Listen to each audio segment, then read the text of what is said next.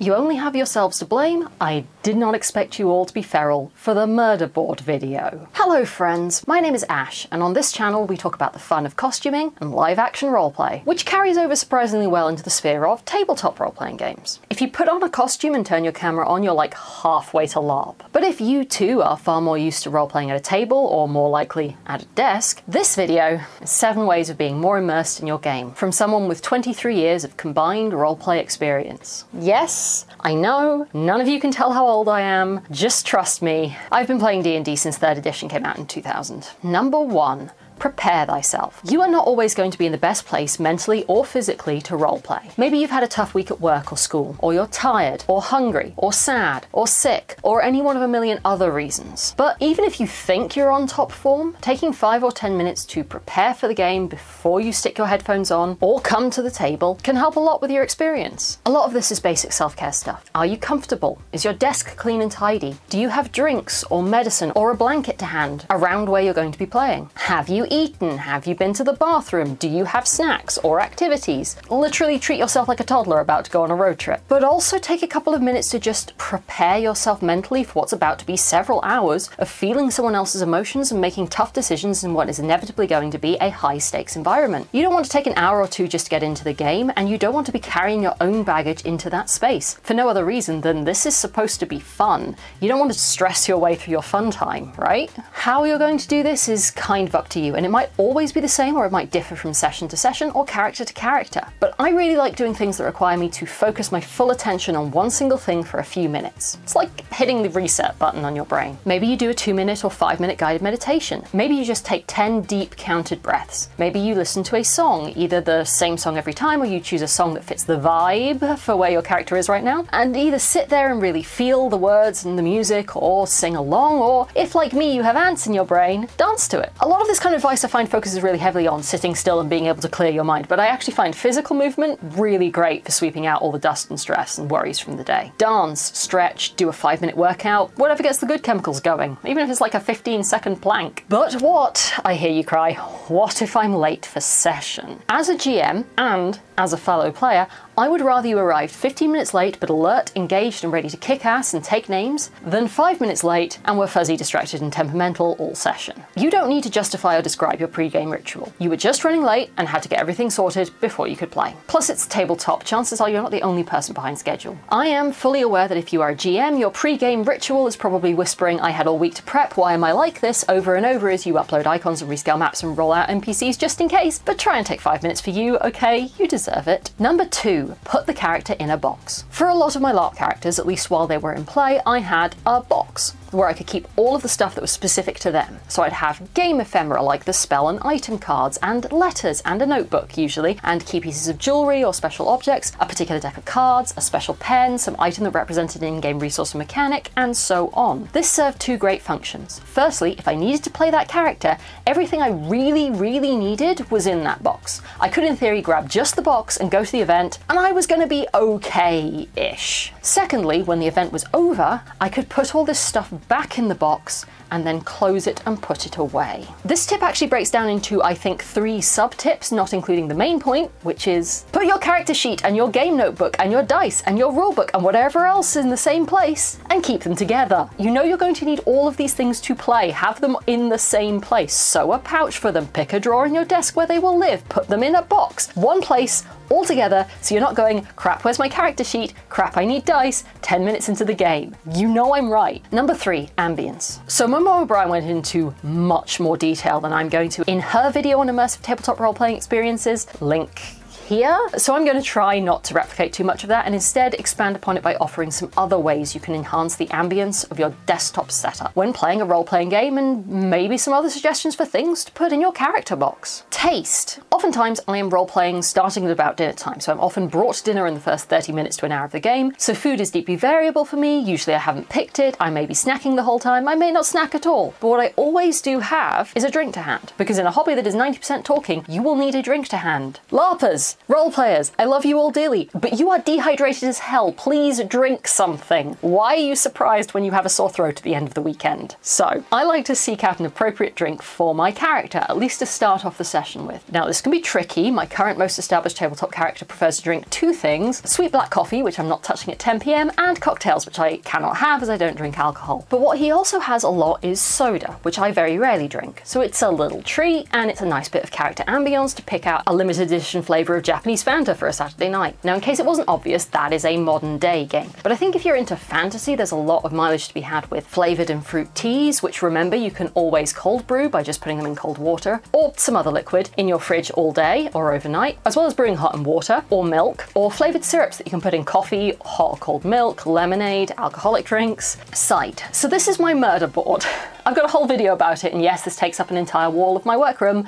Look, I've been playing the same character almost weekly since July 2020. I have a lot of feelings. And I got given a lot of handouts that only exist in a Discord channel or maybe a PDF, so I forget they exist. So I print them out. I'm not a big note taker. I am in fact that weirdo who can't remember NPC names or place names and locations or what loot we found if I didn't specifically pick it up. But we'll turn around and say, hey, like 2 years ago in this specific other location, we were searching for clues and I found this thing that was about this thing that we're investigating now. And I'm pretty sure it linked into, oh no, wait, I found it by searching in Discord for the exact phrase I remembered perfectly. Yeah, I think we can fill in some of these gaps. But having them as physical objects that exist in my space and feel vaguely in character for where we found them, it definitely gets me from A to B much quicker. And I very much enjoy the process of horribly distressing pieces of paper to reflect the fact that we found them in a creepy abandoned high school, or a vampire's lair, or the underworld. Before any of my fellow players call me out, yes, I am behind on updating the murder board, okay? I've been very stressed. Here, I could use this space to extol the virtues of the character playlist, but honestly I think that's very much an out-of-session thing rather than a while we're playing thing. So a lot of people play music during their session, which is great, and in the wake of the demise of basically all Discord player bots, there's a bunch of workarounds, none of which are great, but we get by. But yeah, about 50% of the time I have the music turned off. It's awesome when I can listen to it, really atmospheric, but quite often I have issues processing multiple sources of noise, and if it's important that I hear and pay attention to the voices, sometimes I can't have the ambient soundscape or I will be inexplicably confused, distracted, or angry. So with hearing, what I actually want to talk about is not additive, it's subtractive, which is get rid of all the sounds that are not good sounds. This can be dialing down on the background noise of your environment, whether it's your computer tower fan whirring like a search and rescue helicopter, or long-time guest star on the channel, the cuckoo clock in my living room. Close the door of the room you're playing in. Be aware of where your pets are. Put your phone on silent. Consider noise-cancelling headphones if that's in your budget. It can also be trying to only share the good sounds, i.e. your voice, and muting yourself if you're typing or doing a noisy activity for an extended period of time. This is honestly always kind of a losing battle. You're never going to win. There's always going to be distracting noises you can't do anything about. But I feel like people who don't continually exist in the realm of do I hate everything or is an electronic device on standby emitting a noise only dogs and I can hear really underestimate how much of a difference cutting down on their background noise can make on their experience. Also, muting to eat is appreciated, but seriously, your microphone is not that good. Nobody can hear you chew. Smell. Smell is perhaps the sense that has the most direct route to our lizard hindbrain, so it's sure exciting that mine is bad. Scented candles are great, but they are the scent equivalent of carpet bombing a space. My partner, unlike me, is very sensitive to airborne volatiles, so any candle exciting enough that I can actually smell it is migraine inducing for him. And also, you might not be able to burn candles in the place that you live, so here are some alternatives. Lavender or herb sachets. You can just have these near you or sniff them directly if you need a hit. You can also pack one into your character box or with some clothing or a blanket that you like to use when you roleplay, so you get a very subtle scent whenever you interact with that stuff. Essential oil preparations or perfumes. These apply directly to your body, so they can also ambiently scent just you, or you can again just sniff the bottle when you want to. I have these aromatherapy rollerballs which have different moods. I think that's a really cool alternative to having a character or environment specific perfume, so instead have something that's like be energized, relax. Room sprays, still very in your face, but if the potency of the airborne particles isn't an issue, it's just the fire that's a problem. Great shout. I have a bunch of Black Phoenix Alchemy Labs room sprays that I think I've had literally for more than 10 years because the last time I ordered from BPAL was in university or something. They're still going strong, provided the quality hasn't dropped LARPed recently, I think I can probably recommend them. And if you play near a radiator or a device like a rapidly aging computer tower that kicks out a lot of heat, you can put wax melts in a little dish, ideally metal. Ceramic's also probably okay, doesn't conduct heat as well. And now you have a really rubbish flame-free wax melter. This is the last one on the list because it is not good, but it does just about work. Number 4, fizz reps. You'll notice I missed out touch from that lineup, and that's because it gets its own category. I am a LARPer. You know what LARPers love? Fizz reps. Physical representations are exactly that. It's a physical object that represents an in-game object. Sometimes it represents an object extremely accurately. The letter is a letter. Sometimes it's a step away. The potion bottle is a potion bottle, but please don't crack it open and drink it. It's white spirit and mica powder. And sometimes it's very abstract, like this pom-pom is a fireball. Have a think about what things your character has, either objects or abilities, would be better if you had a physical object in front of you when you play. I've talked about my handouts already. A lot of people go in for miniatures, which great, love that for you. Personally, I do not need another hobby, oh god. Although for a past character, I wanted to get a toy horse to represent their warhorse that they stole, so that I would remember that I needed to take care of him, and etc. I ended up not being able to find one that I liked at the time, but I still sort of fancy having a horse statuette. The horse's name was Horse. I don't know what to tell you. Maybe you can find a representation for some very important jewelry that your character has, or a significant heirloom, or something that represents a magical item. And then you've got something tactile there on your desk to touch and fiddle with. Maybe you have some kind of finite resource like spell scrolls or potions or ammunition, and you need to keep track from session to session how many you have, and you're always adding and subtracting from that number, and well, why not make little model scrolls or potions or bullets? Or you could use some kind of token or counter that already exists, I'm just extra, and then you can stack them on the desk and put them back in the big bag when you use them, take them back out of the bag when you make more. Why check off hit points on a piece of paper when you can gradually take tokens away from your pile and slowly watch your remaining health get smaller and smaller and smaller? If anyone can figure out how to do that with the World of Darkness damage tracking rules, please let me know. Bashing, lethal, and aggravated are ruining my life. Number 5, de-rolling. And finally, the most important part of putting the character in a box is, I think, at the end of the session, putting the character back in the box, closing the lid and putting them away until next session. For some people in some sessions, that's really easy. You don't even think about it. Sometimes I just need a little wind down activity. At one point, coincidentally, new Morgan Donna videos were showing up around the time we finished tabletop, and watching one of those with a cup of tea was just the perfect unwind at whatever small hour of the morning. But for some people and some sessions, not so much. One of the tricky things about being really immersed is that at some point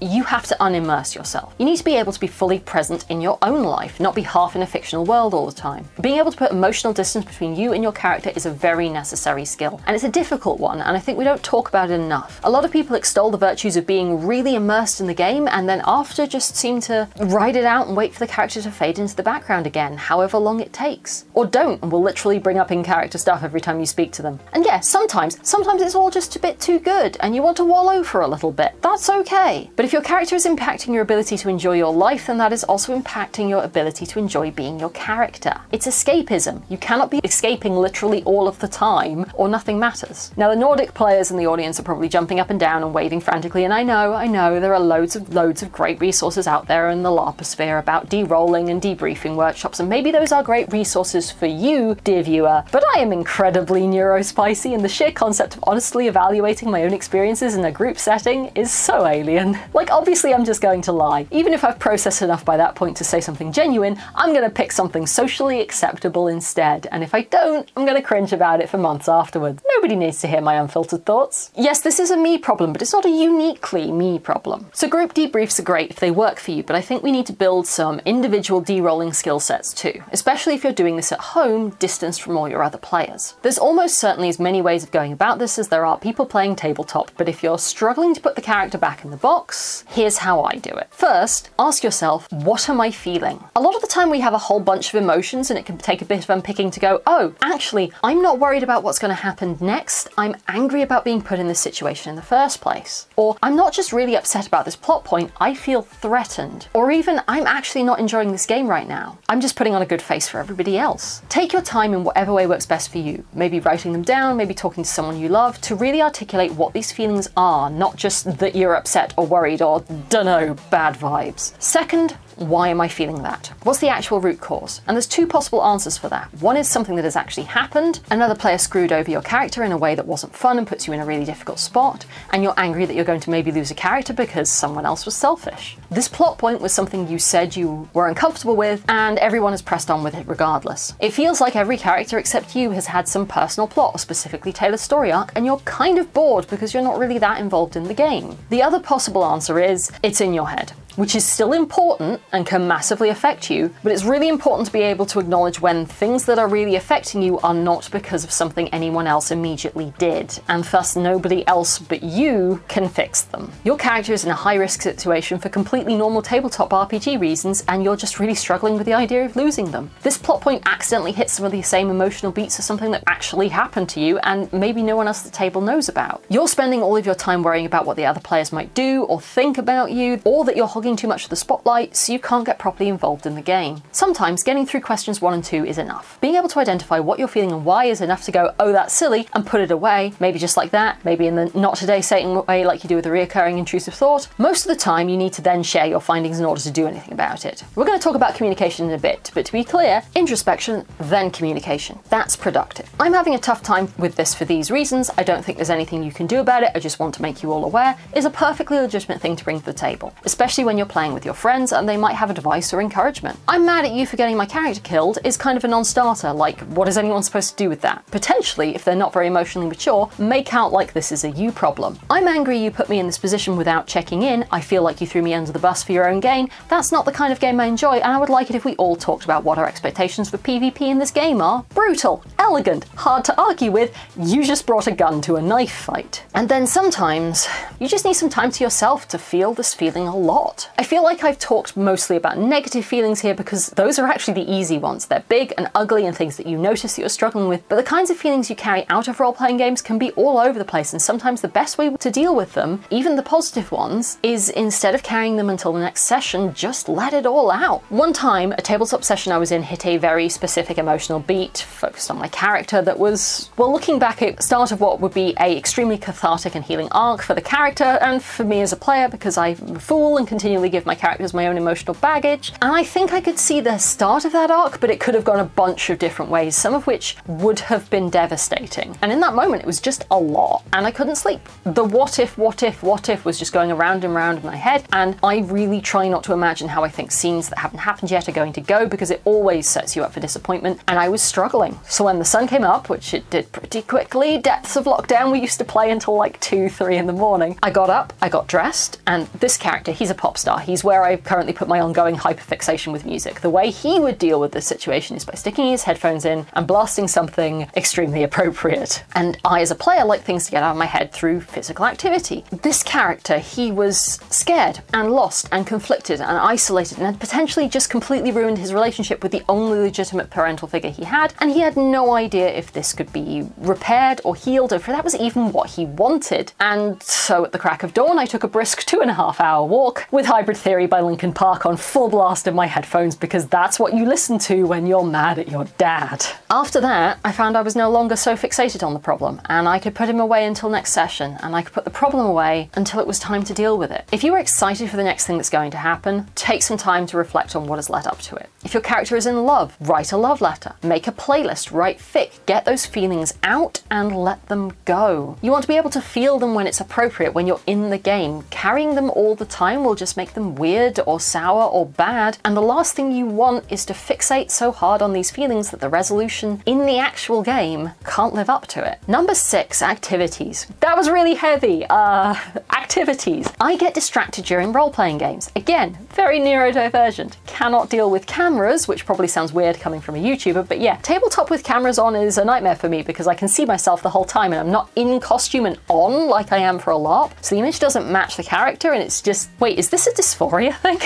I don't like looking at Roll20 all the time, especially since a lot of my games are very roleplay heavy. I don't like having Discord permanently open because I start reading stuff in the text channels and then I'm missing what's actually going on. And a lot of things, like mobile games, are just too distracting from the game itself, and I don't really like to browse the internet because that always ends up with me on eBay buying more LARP kit and activities that you can do with your hands to keep them busy without distracting you from the game. Because I do a lot of crafts, I have a lot of craft jobs that are, not to put too fine a point on it, deeply boring. massive granny square crochet blankets, endless stocking stitch in the round, hand sewing a hem, flat felling seams, paper piecing, weaving, making eyelets, cutting out paper patterns, any craft that you put off doing because it's kind of boring and repetitive, ideal for during the game. It keeps you focused on the role-playing game because you're bored of the craft, but also you're doing the craft so you can't get distracted by anything else. I am so productive, it's unreal. I get so much hand sewing done when I can dedicate a minimum of 4 hours a week to it. Number 7, getting an enjoyable role-playing experience. I consider myself pretty lucky in that I have, in general, had really good role-playing experiences. I also know that's not entirely down to luck. I put in the work to get a good role-playing experience, and you can too. My one weird trick that makes GMs hate me, not really, GMs love this, so do most co-players, my one freakish hack that almost always works out positively for me is the simplest thing in the world, and I don't actually know why people don't do it more often. Tell people what you want. It's that easy. Tell people what you want. On the one hand, I think we can get so caught up in how clever it is if you can somehow manipulate events into happening the way you want them to without showing your hand, or the puppet strings, or being a good role player by being responsive to emergent play and letting things evolve naturally without influencing their direction, or even not causing problems and not wanting to railroad or take control and being good and cooperating with the rest of the group, or thinking that the correct and polite way to go about things is to try and subtly hint at what you want until someone offers it to you. That we can really easily find ourselves in the position where we don't know what we want, but we're not getting it. That's a bad way to roleplay and a bad way to live your life in general. You are allowed to want things, and if you do, you should communicate that. And to be clear on 2 points, telling people what you want doesn't mean you're going to get it. Failure is an important part of role-playing games. And I don't mean plan things out of character. You can do that. There is absolutely no shame on out-of-character conversations, whether they are as simple as, hey, I'm interested in a romantic arc in this game, is that something you're interested in? How would we do it? Or as complex as, are you open to pre-planning this confrontation? I find this really stressful and I want to be sure we get to a resolution we're both comfortable with and I don't out-of-character hurt your feelings because I'm really worried about that. But also, your character is allowed to tell other characters what they want, what their goals and ambitions are, what they think is a good course of action, what kinds of roleplay they're interested in. At my first big weekend game, I didn't know what I was doing or who this character was. So I talked to a lot of people and some of them told me their plans and what they wanted to achieve or suggested ways this relationship could go, and I got to decide if I wanted to help them or oppose them, which generated a whole heap more roleplay for both of us. There are people who didn't really give me anything at that first event, and I didn't really give them anything back because I didn't have a good sense of what I was doing, and over time we just didn't interact that much. And at my second event as that character, I figured out what I wanted to do, what my big goal was, and I was trying to figure out a clever way of doing it, or if I could like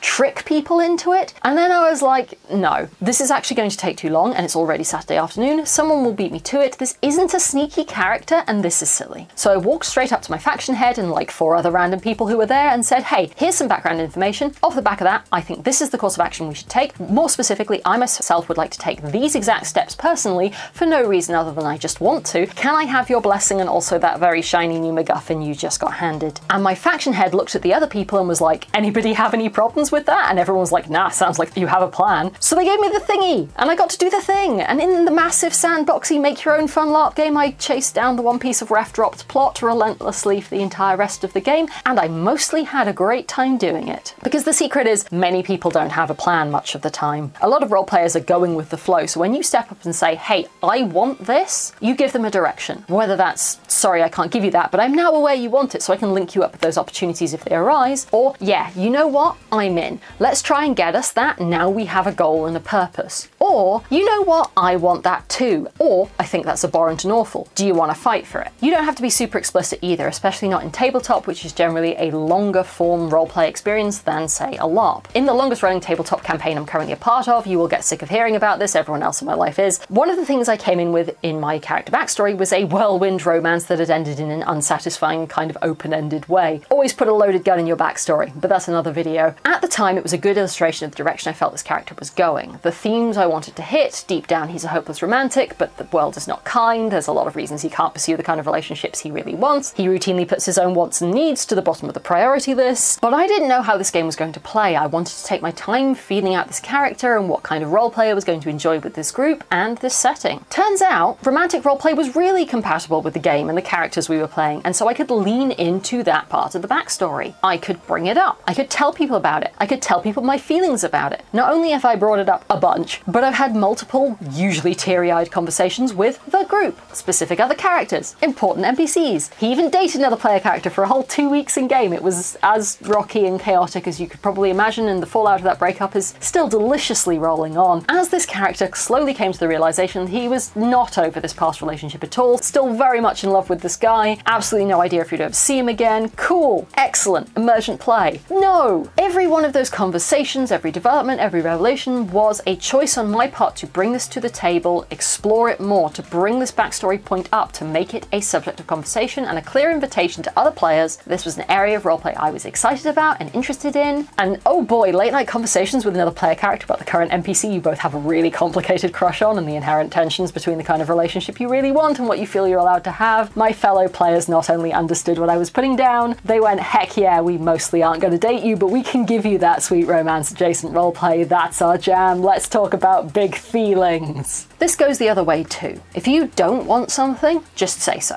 If there's an area of roleplay another player wants to get into and you're not feeling it, you can choose to disengage. Remember that challenging whatever thing in character is engagement. If someone else says, I want to go to the Dread Dungeon, and you in character say, absolutely not, I will not let you go to the Dread Dungeons, you are in some way leaning into the Dread Dungeons being a topic of roleplay. You are now going to have a debate in character. If you're uncomfortable with something, the quickest and easiest way to deal with it is to drop out of character and say, oh, see, I really don't want to do that, or I'm uncomfortable with that, please can we talk about something else? If you're just not interested, suggest something else that you are interested in, or just don't engage. If a character makes a flirty remark and everyone else in the rest of the party is like, so how about that political intrigue? That's a pretty clear indication that nobody here is currently interested in romantic roleplay with you. If you make a flirty remark and some other player is like, how dare you, we've only just met, congrats! You now have an in-character rivalry / will they won't they romance. This is also the best way of avoiding people you don't like roleplaying with at LARPs but who keep seeking you out. I think we've all had that happen. Just be extremely boring and don't engage. What are your feelings on this important topic? Well, you know. But do you agree or disagree? You should probably talk to my faction head. Are you free for drinks later?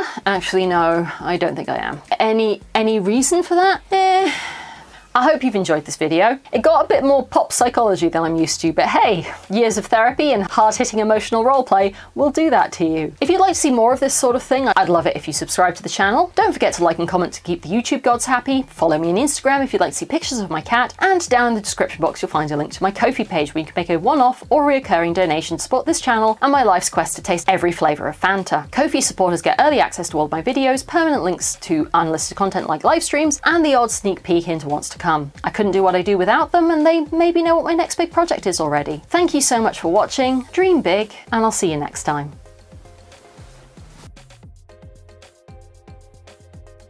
But what he also has a lot is... Bugger. You are a problem, you know that? See, everyone else is behaving themselves.